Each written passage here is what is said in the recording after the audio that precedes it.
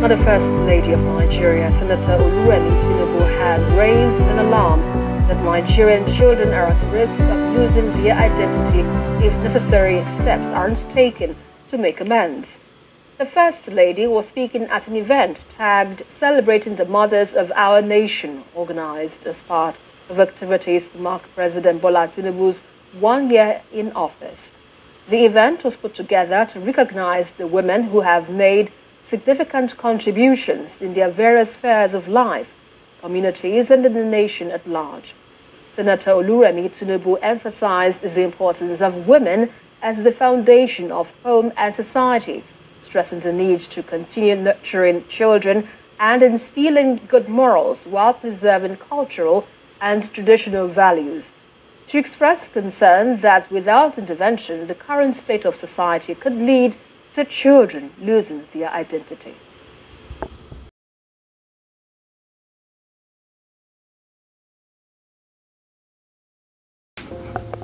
What I say with the utmost respect to Nigeria, to the people of Nigeria, and to the First Lady of Nigeria.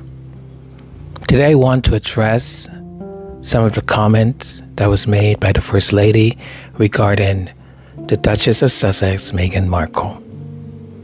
These remarks were made during a speech to a group called Mothers of the Nation, and it's clear that Meghan's name was mentioned with a certain agenda. I believe it is important to set the record straight and highlight the positive impact Meghan and Harry have had during their recent visit to Nigeria. Meghan Markle and Prince Harry's recently completed a successful 3-day visit to Nigeria at the invitation of the Chief of Defense. Their visit focused on promoting the Invictus Games, supporting injured soldiers, and addressing mental health issues. Moreover, Meghan hosted a session for women entrepreneurs, providing invaluable support and inspiration. Through their Archwell Foundation, they are helping schoolgirls in Nigeria by providing essential materials, including sanitary pads, to ensure they can attend school.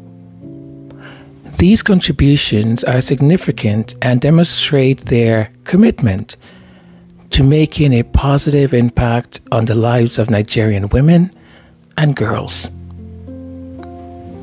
Meghan discovered that she is 43% Nigerian through a DNA-based test, a revelation she shared with excitement and pride. During her visit, she praised Nigerian women. She said this: "It is a compliment to you because what they defined as a Nigerian woman is brave, resilient, courageous, beautiful."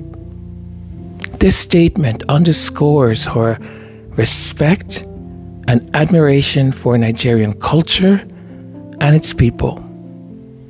It is understandable that there are concerns about preserving Nigeria's culture and values.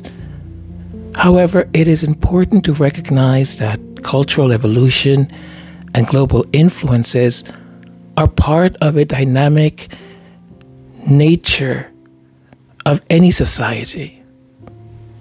Nigerian culture is rich and beautiful, and embracing modern influences does not mean losing one's identity. Instead, it is about finding a balance where we can uphold our traditions while also being open to positive global influences that empower our people, especially women and girls. The First Lady's remark seemed to misrepresent Meghan's presence and influence in Nigeria. Meghan has been a stout advocate for women's rights and education, and her visit aimed to support those causes. No one criticized Meghan clothing during her visit. Instead, she was met with dignity, respect, and appreciation. The comments about Nigerian youth imitating Western celebrities and neglecting their cultural heritage are worth discussing.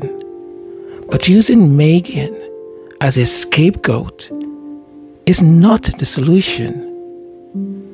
While it's important to guide our youth and instill confidence in their heritage, we should also celebrate role models who make tangible, positive impacts. Meghan Markle is a prime example of someone using her platform for the greater good. Her efforts in Nigeria focused on empowerment, on education, and support for mental health issues, which are values we should all champion and support. Instead of using Meghan Markle as a scapegoat for broader cultural issues, let's engage in constructive dialogue. By collaborating with those who come to support and empower, one can enhance the well-being of many communities.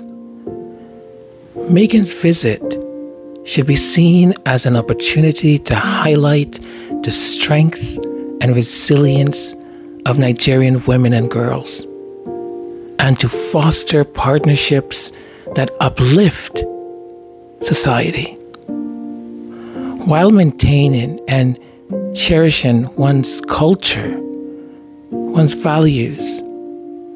It's all very important. We must also recognize and celebrate the efforts of those who come to support and empower. Meghan Markle and Prince Harry's visit to Nigeria brought attention to crucial issues and provided the resources necessary and partnerships and connections that they may have.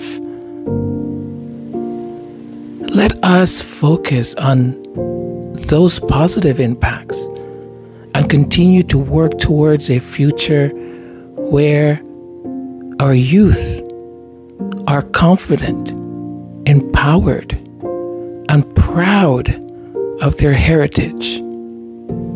There's no need to scapegoat. Thank you very much. With much respect.